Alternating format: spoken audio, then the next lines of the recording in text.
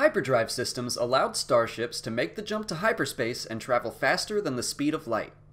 Their development was instrumental in the exploration of the galaxy, as well as the creation of intergalactic society and trade.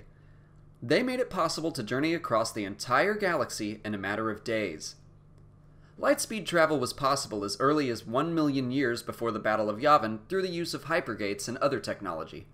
But the first starships with hyperdrive capability were created by the Rakata some 30,000 years BBY. Their technology led to other worlds reverse engineering their own, and it wasn't long before hyperdrives were commonplace throughout the galaxy. Ships with hyperdrive systems were also required to install inertial dampers, which would protect the ship and crew from being crushed by the massive acceleration of a hyperspace jump. The speed of a hyperdrive, referred to as a class, was measured on a decreasing scale. The closer the class was to 0, the faster the drive. For example, Han Solo brags that the Millennium Falcon can outrun Star Destroyers, which generally carried Class 2 hyperdrives. Han and Chewbacca heavily modified their hyperdrive until it was classified as 0.5, significantly faster than a Class 2.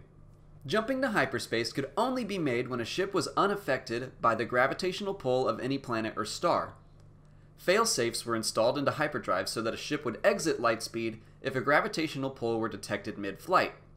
This fail-safe could be exploited by Interdictor-class Star Destroyers that created artificial gravity in order to pull ships out of hyperspace or prevent them from jumping away.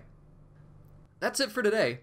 Be sure to like and subscribe to see new Star Wars videos every Monday, Wednesday, and Friday. And if there's a specific Star Wars topic you'd like me to cover, please leave it in the comments and I'll do an episode about it. Thanks for watching, and may the Force be with you.